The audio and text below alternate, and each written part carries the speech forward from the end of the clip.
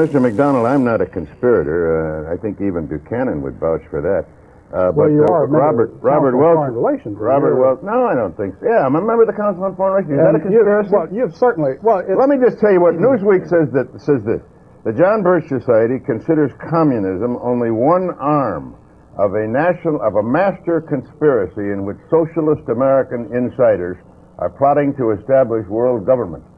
Now, it also says, and here's Director John McManus, that's your public relations director, saying that former Secretary of State Alexander Haig and CIA Director William Casey are two of these master conspirators who are plotting to establish world government.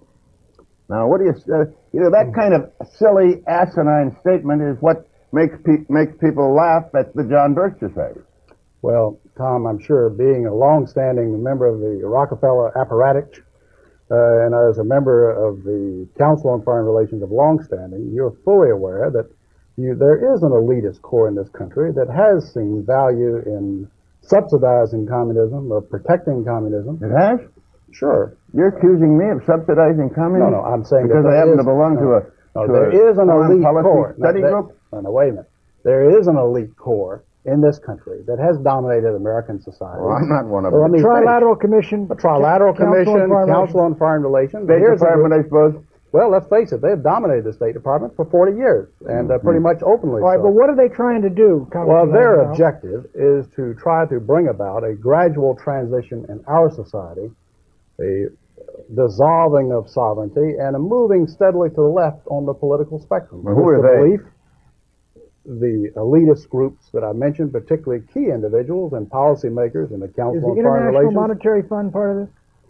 Well, I would say the International Monetary Fund has certainly been set up for the purpose of facilitating that transfer of sovereignty and transfer of wealth on the road. All right, we elected Mr. Conservative. Let me just finish the point, because otherwise we're going to have a lot of unanswered questions. That you are looking at a group that has worked to bring about a dissolution of national sovereignties on the road to world government.